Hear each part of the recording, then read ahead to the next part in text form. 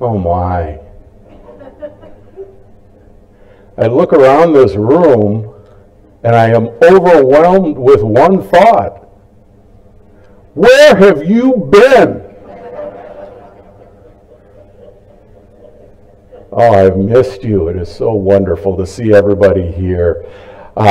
This is going to be a little bit of a stilted worship service. We have to do this the way the smart people have told us to, and so we won't do responsive things like say good morning to each other, and we won't do responsive things like he is risen indeed, but he is risen indeed.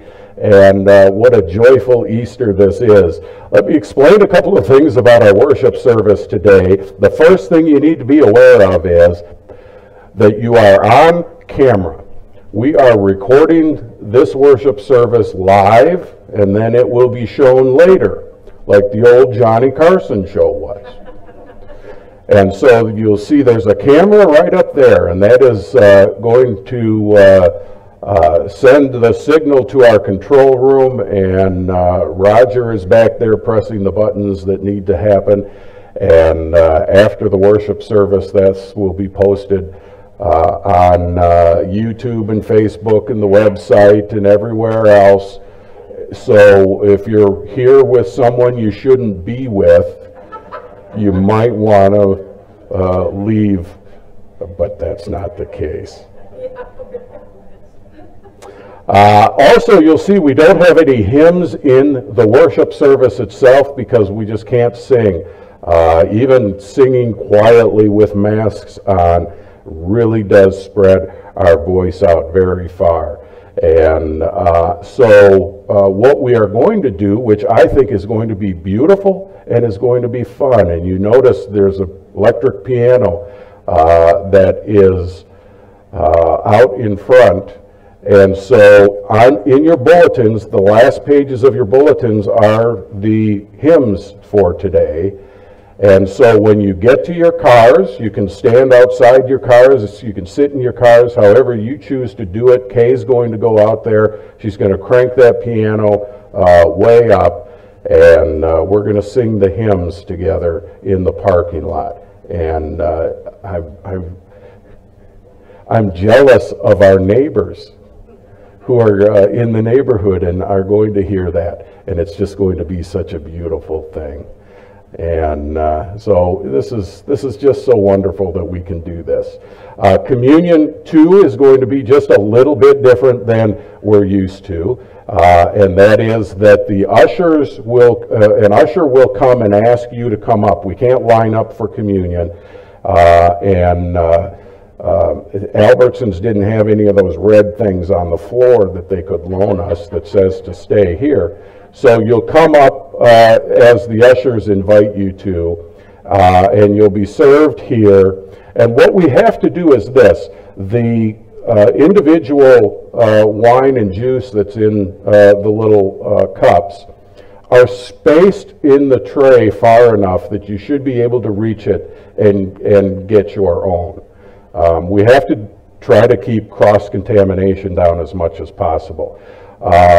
And when you get your wafer, what we'll ask you to do, and you get your wafer first and then your juice, if you would hold your cup, your hands like this as best you can so that the wafer can be dropped in, because we just can't touch your skin, so we'll try to do that. And then you can have the elements, and then as you leave, you can set your empty cup in one of these baskets that's right here.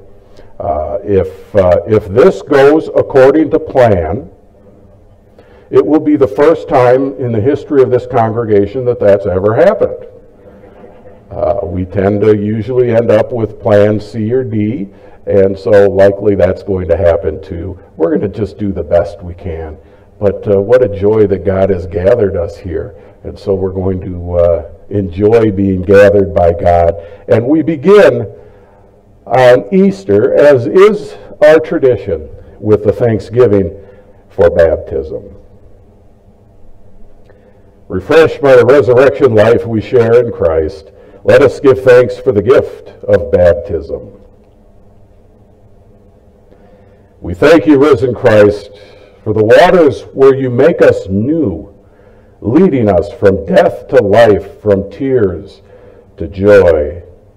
We bless you, risen Christ, that your Spirit comes to us in the grace-filled waters of rebirth, like rains to our thirsty earth, like streams that revive our souls, like cups of cool water shared with strangers. Breathe your peace on your church when we hide in fear. Clothe us with your mercy and forgiveness. Send us companions on our journey as we share your life. Make us one, risen Christ.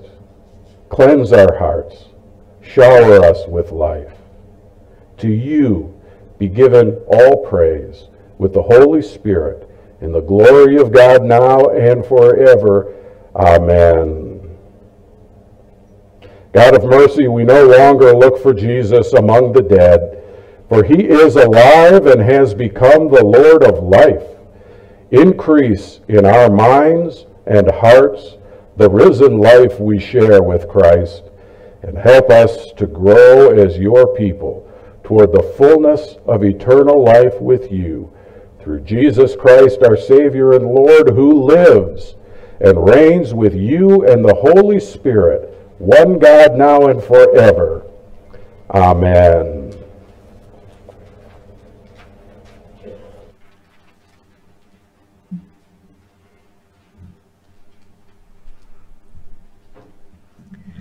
I know you can't respond back, but I'm going to tell you all Happy Easter.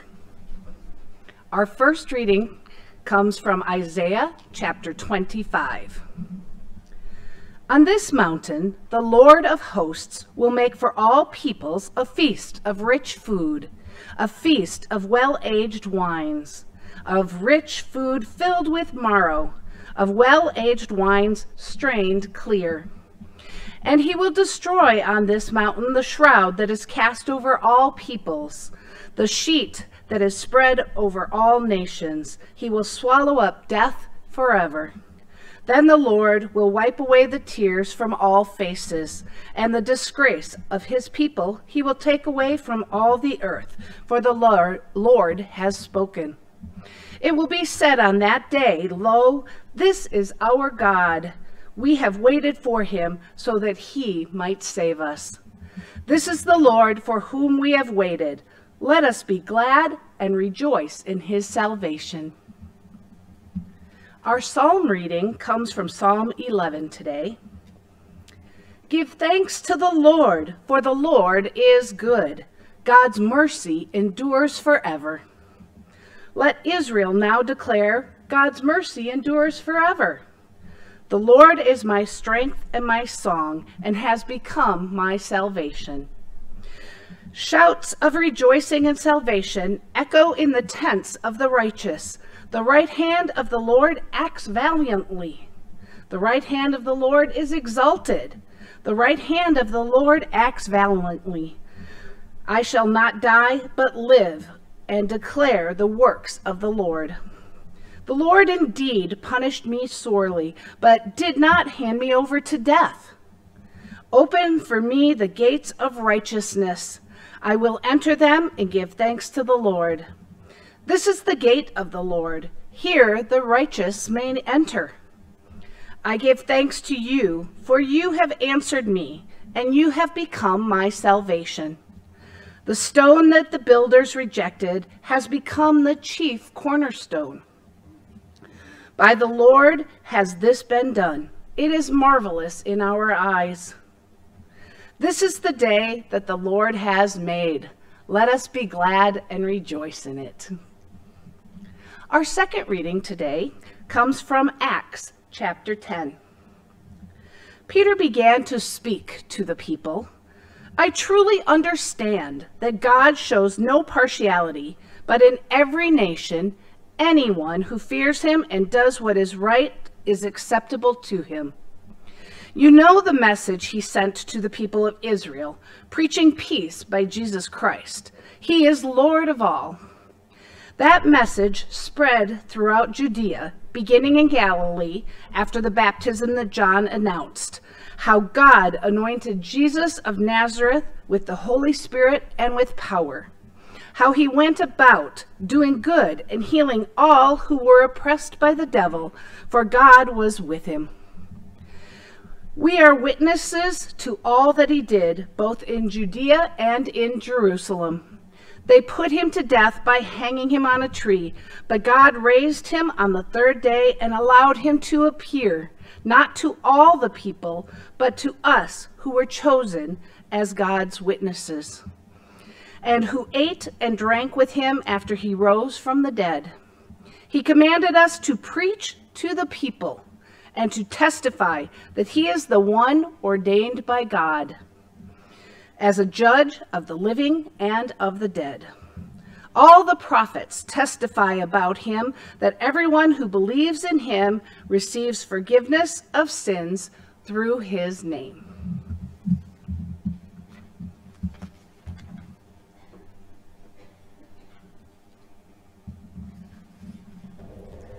Our gospel reading today is from the Gospel of John, chapter 20, verses 1 through 18.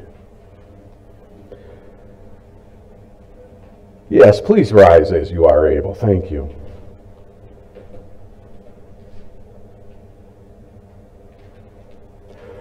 Early on the first day of the week, while it was still dark, Mary Magdalene came to the tomb and saw that the stone had been removed from the tomb.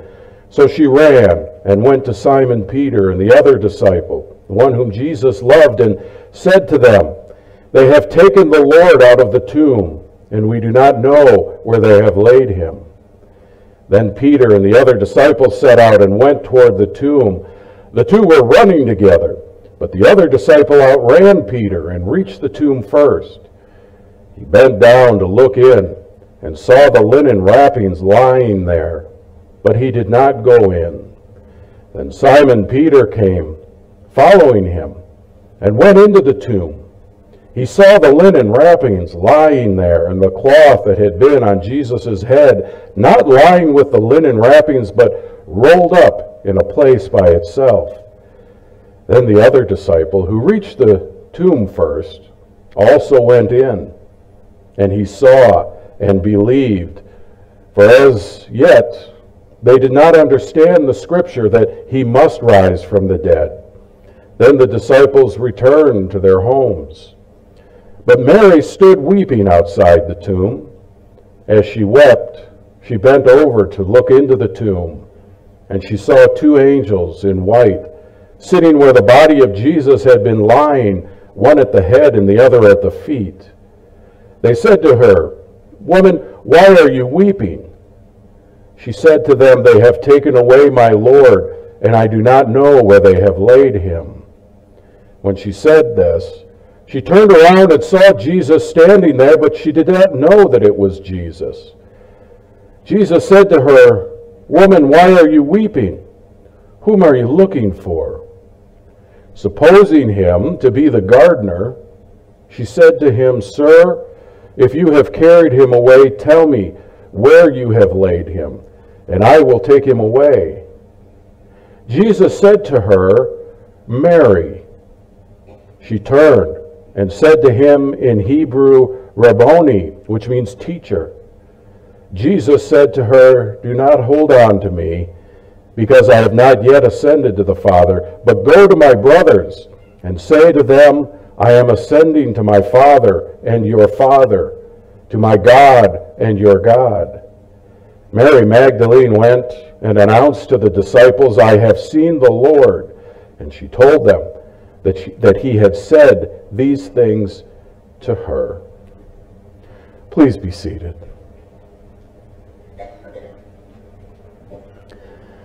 Well, let me ask you a couple of questions. These should be fairly easy questions for you to answer. Please don't answer them out loud.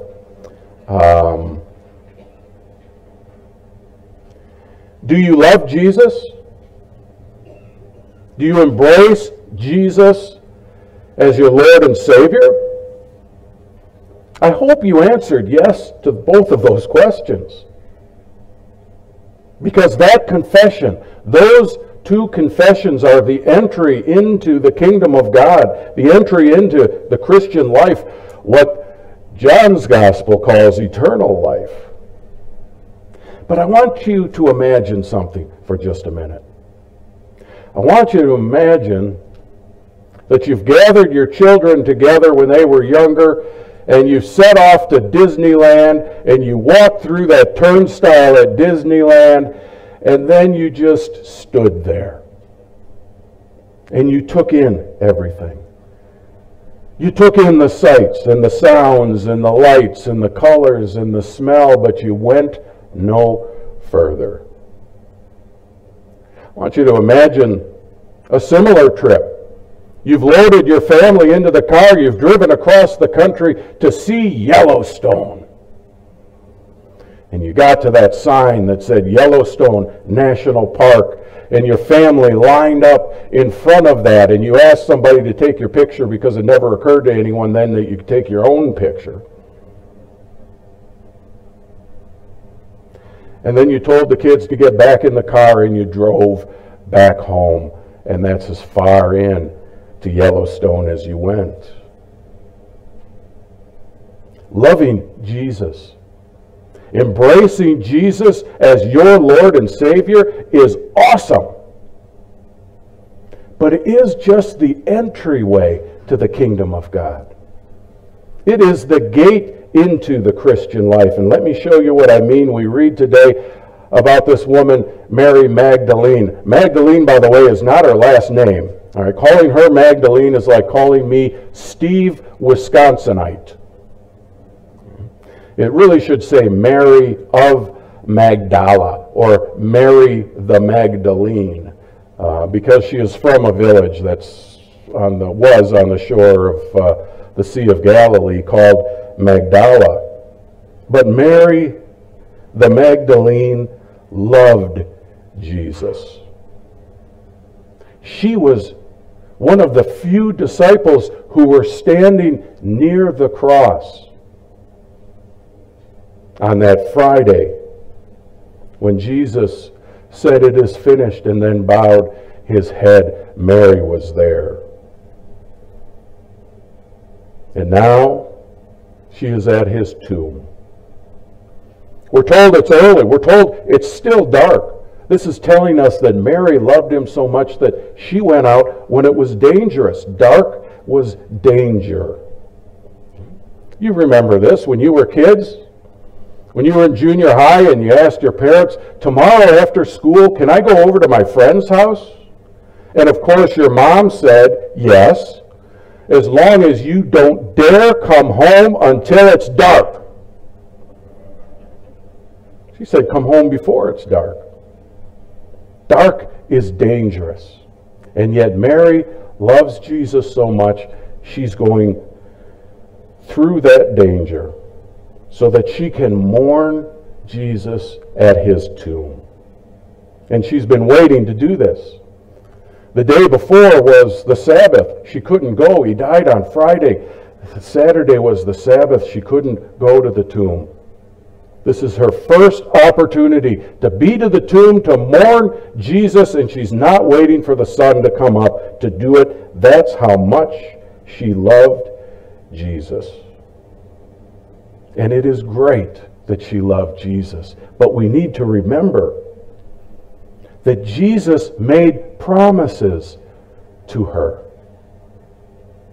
Jesus made promises to all the disciples, to us that we read about, to die and to rise again and to ascend. And yet these promises were so big that even Mary Magdalene could not believe them. If Mary had believed these promises of Jesus, then that Saturday would have been very different for her. If she had really believed the promises that Jesus had made to her, then on that Sabbath, she would have been like a child on Christmas Day, filled with joy.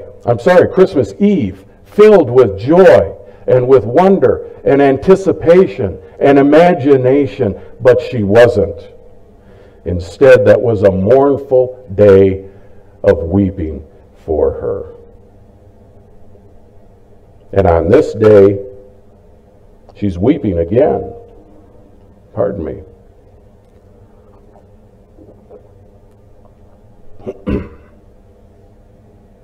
She's weeping again on this day because she sees the tomb empty. And she's wondering who has done this thing. Who has taken Jesus' body away? Seeing a man that she assumes is the gardener, she says, "If you have done this, please tell me where you have taken him." And then we see Jesus do something that he rarely ever does.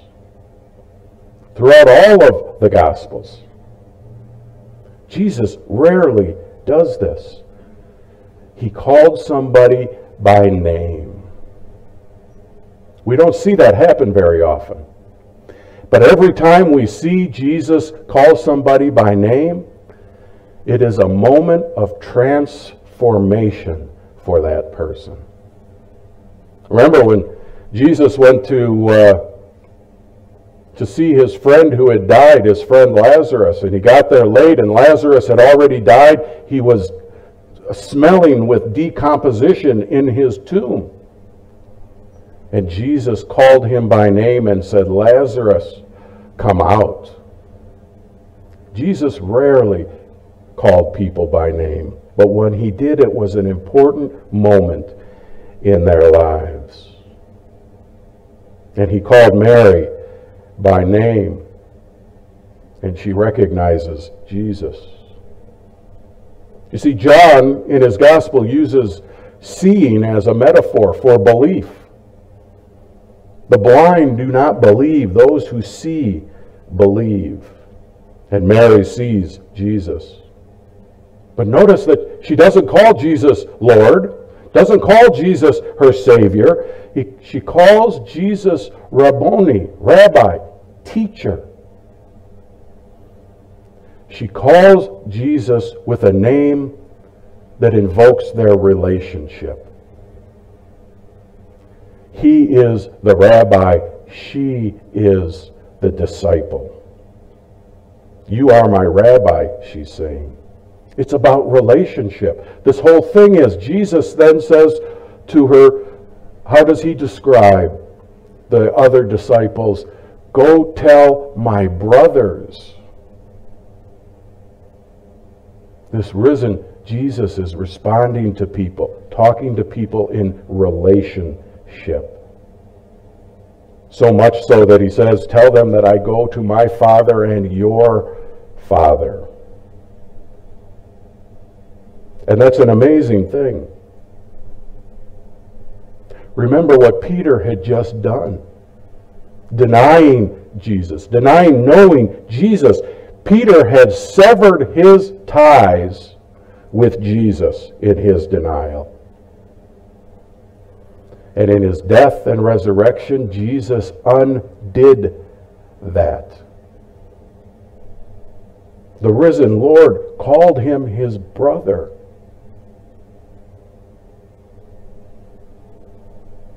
Mary refused to trust the promises that Jesus had made to her.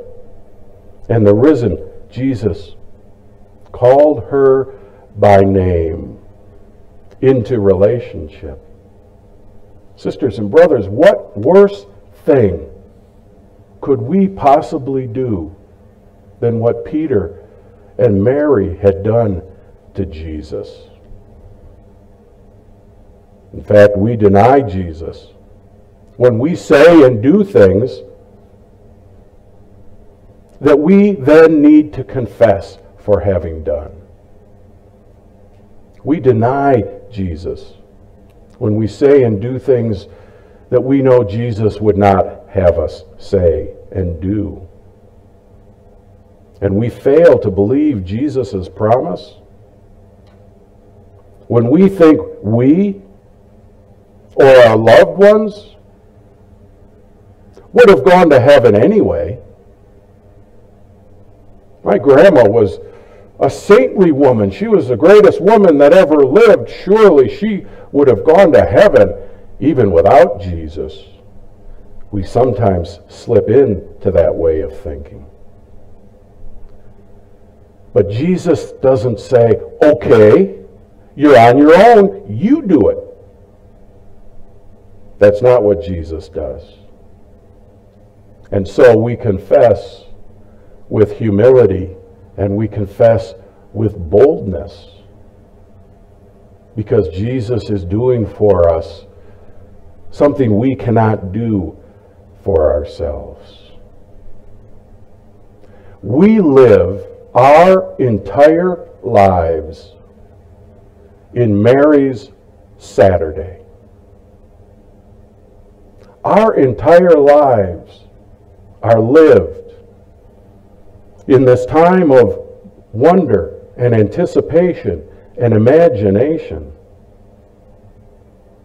As we live in this Saturday, and we've had our share of mourning and fear and weeping, so much so in this past year.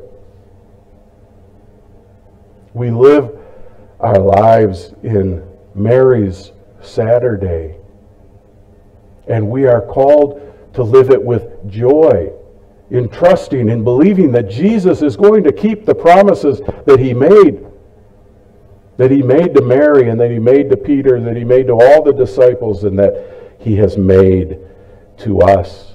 That's why we are here. Mary saw the risen Jesus. And Jesus said, "Blessed are those who come to believe, but yet don't see." That's us. We don't get to see the risen Jesus the way that Mary did, the way that the disciples will later on. We don't get to see that, but blessed are we who believe anyway. And we believe because of Mary's testimony. We believe because Mary said, "I have seen the Lord." This woman, Mary, is the first preacher of the gospel of Jesus Christ. Thank you, Mary. And like Mary, you and I have been saved by Jesus. It has already happened. It doesn't wait for us. The promise has already been fulfilled. It's already happened. Keep in mind, Jesus was risen on the first day of the week. So we can live our lives in this first day. We can live our lives in a world in which Jesus has risen. We don't have to live in Mary's Saturday. But we're told Jesus isn't done yet. Jesus has more to do. The promise continues. It continues to Jesus' ascension and beyond. It continues on to that time when Jesus has promised to come for each one of us and call us by name and take us to the place he has prepared for us. The good news of this day isn't merely that the tomb is empty. The good news is that Jesus Christ is risen today. Amen.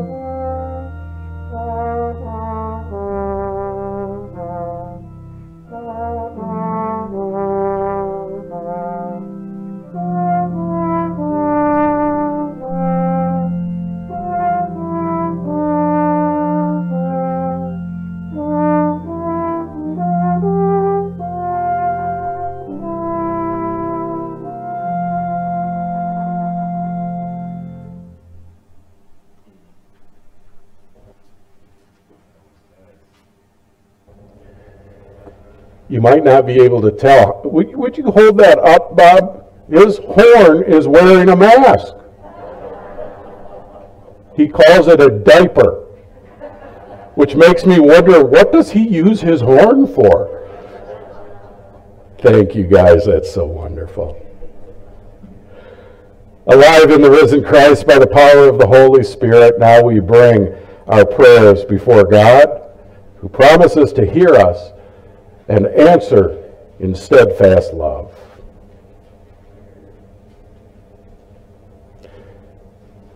Praise to you for your power revealed in the resurrection. Fill your church with the power of your love that is stronger than death. Send us to tell the good news wherever death holds sway.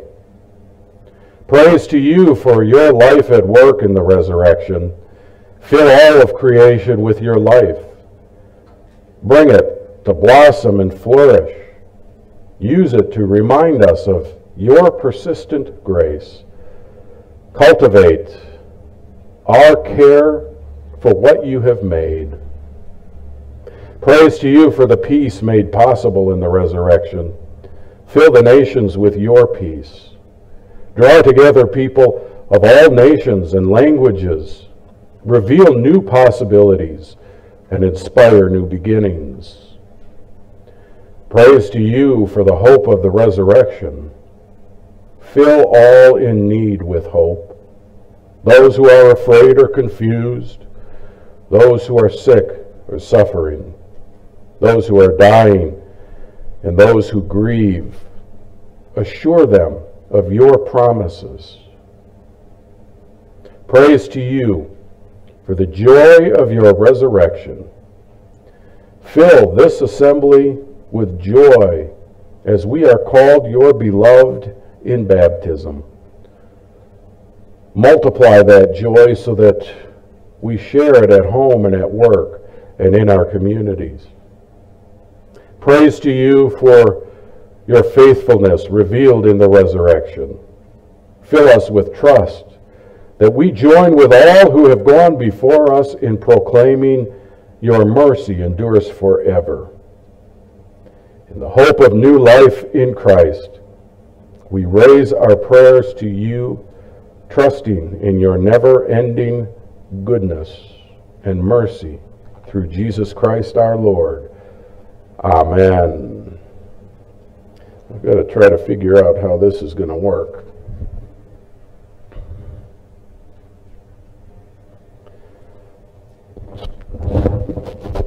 Let's see if you can hear me under here.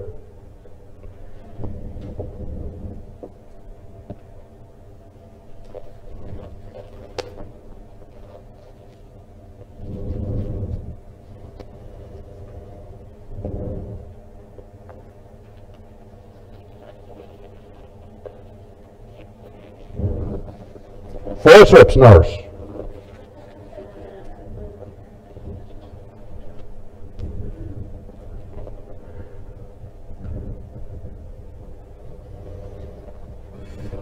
Our offering in prayer. Be known to us, O Lord, in the breaking of the bread, as you were made known to the disciples. Receive these gifts and offerings of our lives that we may be your risen body in the world. Amen. It is right in our joy, at all times and in all places, to give thanks and praise to you, Almighty and merciful God, through our Savior Jesus Christ, who, sharing our life, lived among us to reveal your glory and love, that our darkness should give way to your own brilliant light. Amen.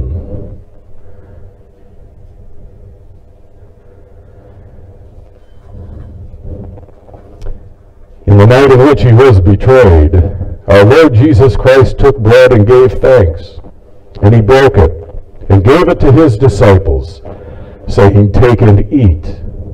This is my body given for you. Do this for the remembrance of me." And again after the supper, he took the cup, and gave it for all to drink. So this cup is the new covenant in my blood, shed for you and for all people for the forgiveness of sin. Do this for the remembrance of me. Now let us feast this Easter day on Christ, the bread of heaven. Hallelujah.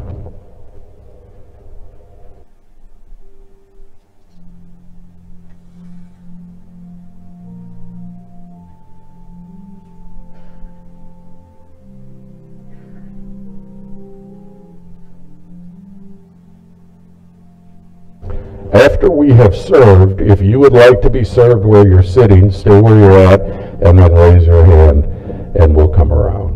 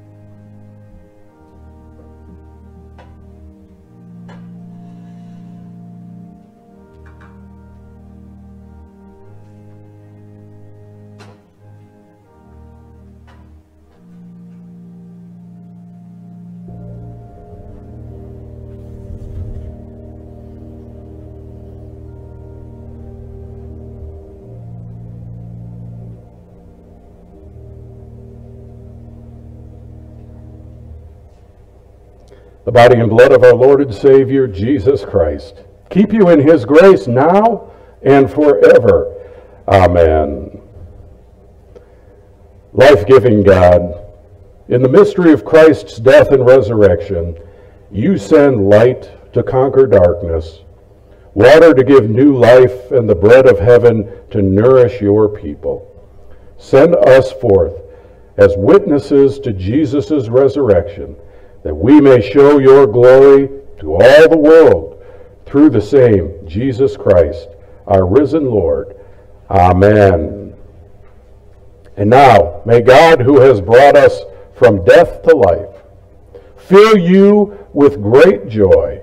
Almighty God, Father, Son, and Holy Spirit bless you now and forever. Amen. You are the body of Christ, raised for the world. Go in peace. Share the good news. Amen.